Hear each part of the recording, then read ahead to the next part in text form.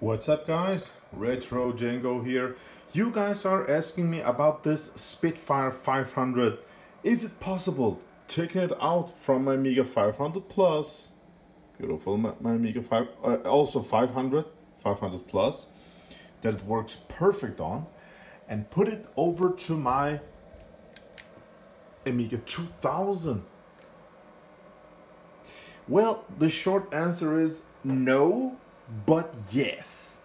No, because if you just want to put it on this original 68,000 socket, you will hit this expansion slot over here.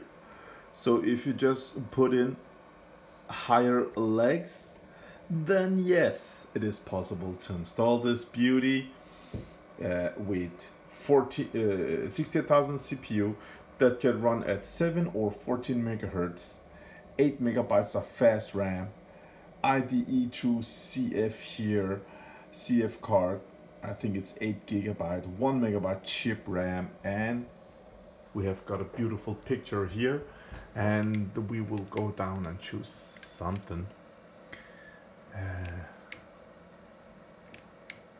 Let me see here. Alien Bash.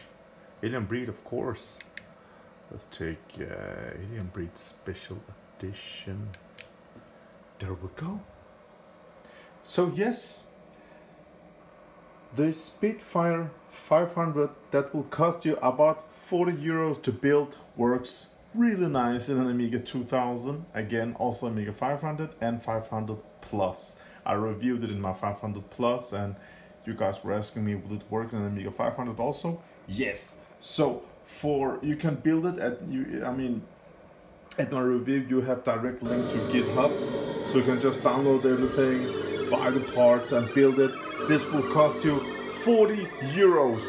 Name another expansion for the Amiga 500 for 40 euros that will give you 8 RAM, CF card, 14 megahertz, everything, man, everything. It's just 40 bucks. I love it. It works great, and it's absolutely for the money compared to what you're getting. This is the best. Nothing beats it, man. Nothing. Have a great day out there.